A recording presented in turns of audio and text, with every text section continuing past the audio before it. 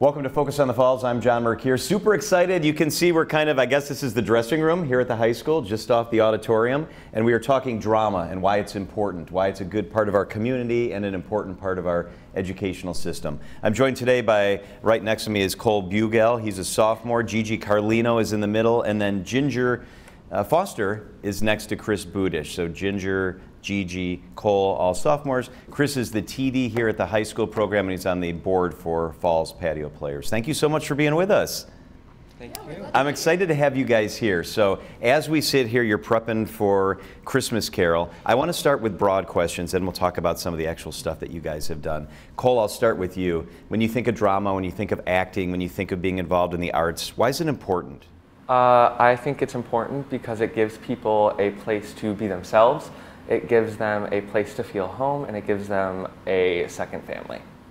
Gigi, what do you get out of being involved in drama and acting? You get to meet lots of different people from all over Wisconsin, and it gives you a great opportunity to make a lot of good friends. And like theater at the high school, especially, like most of my really good friends came from that theater department, and so it really just is like a good place to go after like a hard day at school. Do you get nervous when you're on stage, or do you fall into this is where I belong and I'm here? I get nervous like before I go on stage, but then like once I'm there, I'm not nervous anymore. So like once I'm out there and there's like an audience, I'm not nervous. So Ginger, students can choose a lot of different things to do, yeah. And you choose that drama is one of the things that you want to do. Why? Why drama? I feel like having an outlet for stress is a very fundamental part of how you can grow as a person.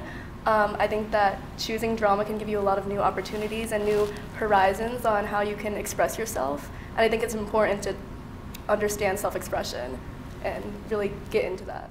Okay, so I know it's a lot of fun for you guys, but it's also a lot of work. Ginger, talk to me about the commitment you need to make and the work that happens, because after school, weekends, it's more than just when we see you having a great time up on the stage, right? Yeah, so when we're choosing to go into out-of-school theater, we're making a very big commitment. A lot of the times the rehearsals will go pretty late into the night. For Christmas Carol, we go 6:30 to 9:30, and other establishments, they can go later or start earlier and end earlier.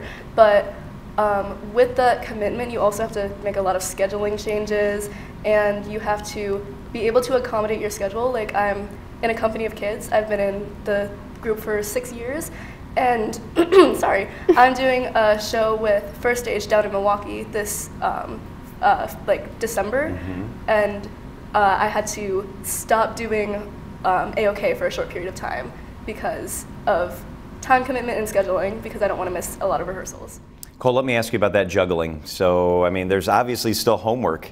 There's still other things you need to do. There's family stuff. There's different drama commitments. How do you juggle it all and keep it all straight and still do a good job when you're trying to be in the moment?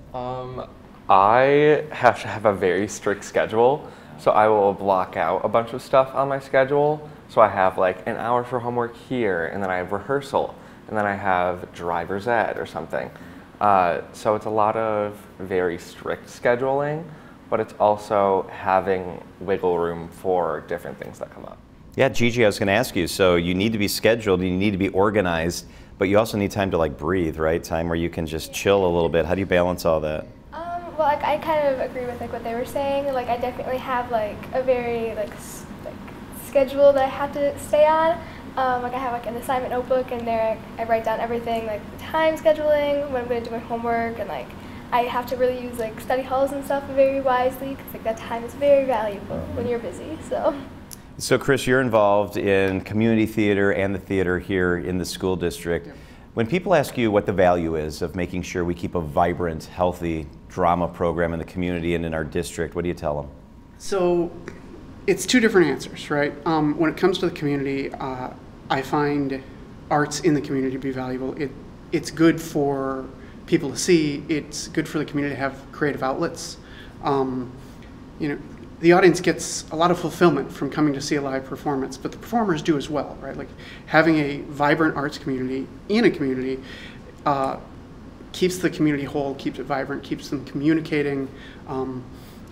It's what goes from being just a group of people to a community. In the high school and the educational setting, I find that performing arts and theater in particular fill an additional role. Not everybody wants to be an athlete, right? But there's still a place in your life for finding something that you can do together and work together on. You know, that team aspect that we talk about with sports all the time, right? Theater does that in spades. You can't put up a show by yourself. It also gives students a creative outlet that they're not going to get in, you know, history, English, math. And the last thing, particularly at the high school level, that I see is it's often an opportunity for students to explore whether or not this is a career they might want to pursue. As they get to the end of their high school career, they're picking, like, am I going to go to college? What am I going to do for the rest of my life, right? And a lot of those decisions get made in high school, and without this experience, you can't include that in your thinking. Chris, talk about how rewarding it is when you see teams of students or teams in the community that have prepped and practiced and they're ready, and then they're up there doing their thing and people are enjoying it. How rewarding is that? Take us inside that thought. On the technical side of things, I'm never on the stage. People are like, why do you do it? I'm like, well, you know, I enjoy it, right? But the best moments for me are the moments when I'm sitting in the back of an audience, watching the audience react to these really well prepared performers. And like, in every show, there's a moment where the audience is just leaning in and engaged with everything that's happening on stage. They've forgotten everything else that's going on around them, and they're in that moment. And getting to watch that happen over and over for performers that have just poured their hearts out it's really satisfying to see.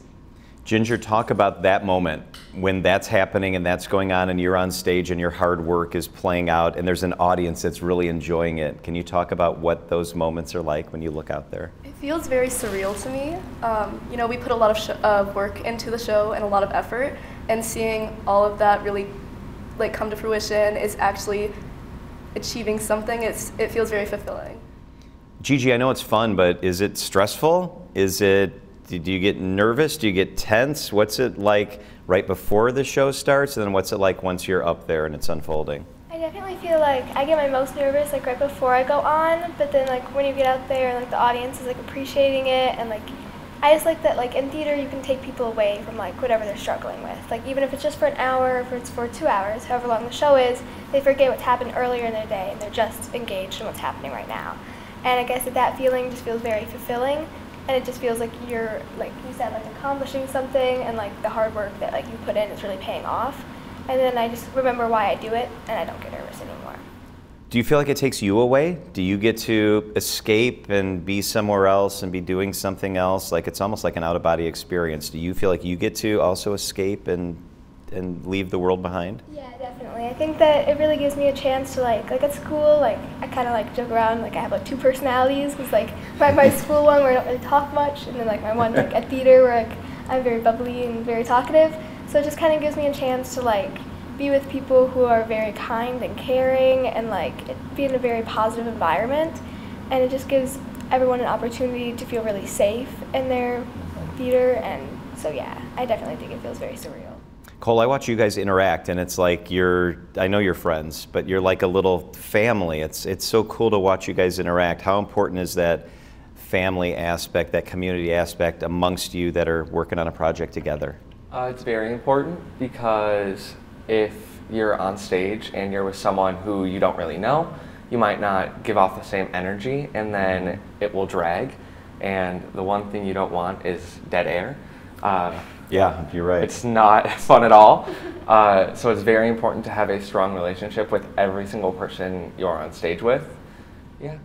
Chris, you mentioned athletics. This is like a team sport too, isn't it? Are there lessons to be learned in the theater about teamwork, camaraderie, relationships? Yeah. You don't really put up a production in a high school setting without bringing the high school nature of it, right? Like high school students can be sometimes more emotional. They've got a lot of things going on in their lives. They're learning a lot. They're thinking about a lot.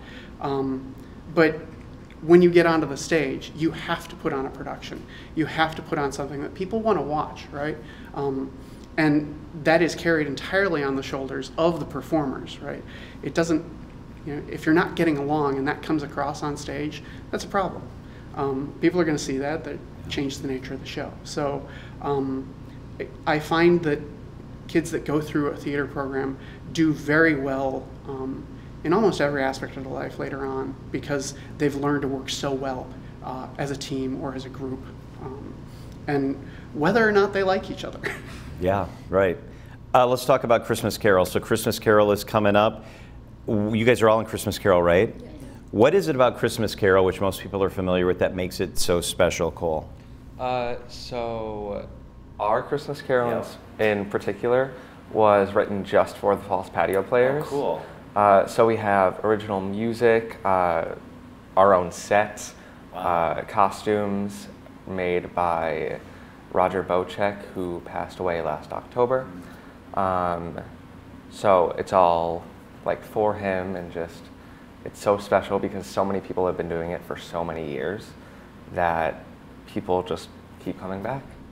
So Gigi, you'll be doing this with people in the community, older people, not just your student friends. What's it like to marry those two things together? It's really nice to be able to like branch out and meet new people who have the same like interests as you, and it definitely just like gives you a new light and stuff, and I just feel like what's very special about that is like everyone there is so close to each other, so like it really feels like a community in and of itself, and like there's just like something really magical about that show, and I just feel like being with people that you don't normally see all the time also makes it really special, because it's like those people, you might only see them once a year, and that makes it really special to have that experience with them every year. Ginger, what is it about Christmas Carol that's special? For me, I mean, this is my first year involved with Falls Patio players, but for me, I was very much drawn to how traditional it is. It's like more in the sense that people often make it a tradition to go see the Christmas Carol, which is something that my family has done for a while. And I've just adored the way the Falls Patio players portrayed this story. I'm a fan of like literature, and I've read the book, and I was blown away about the portrayal, and I love the productions that the Falls Patio players does, so I wanted to see if I could involve myself with that. Okay, so you guys can be in any musical production in the world. We're going to launch the production, it's going to be on Broadway, and you guys get a role in it.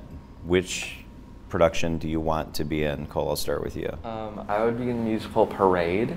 It's a very relevant story, and I love the music, written by Jason Robert Brown, who's my favorite composer. Yeah. Parade, that sounds cool, that sounds fun. Gigi? I love Mamma Mia. I've always loved Mamma Mia, so. Yeah, I just went to Greece, and we saw some of the sites where like Mamma Mia was based, and Mamma Mia would be really, really fun. Ginger? Mine's more of a silly answer. I would like to be in the Lightning Thief musical, which is like a Percy Jackson musical, but I was a big fan of the series as a kid, and I still very much am, and I love the music, I love just everything about it. All right, Chris, we're putting on any production, and you can be part of it here in the Falls. What would you like to bring to life on the stage? So I have acted in the past. If we're talking about Broadway musicals, I would love to play Manning Chair in The Drowsy Chaperone. It's a really unique role. Also doesn't require a beautiful singing voice. So, from a technical perspective, I would love it if The Greatest Showman was made into a stage musical. That would be cool. It would be, I think it'd be a ton of fun to put on. It's a great story, some great history behind it. So we could get Hugh Jackman to come here to the Falls. I think it'd be, why wouldn't he's he? not doing anything right. Exactly. Definitely. I love talking with you guys. This is so much fun. We have a wealth of the arts here in Menominee Falls, in the schools and in the community, and it's such important stuff. Is now the time where we get to put the costumes on and dance? Should we do that now? Hey, no, All right, maybe next time. Okay. Chris, Ginger, Gigi, Cole, thanks so much for being with us on Focus on the Falls.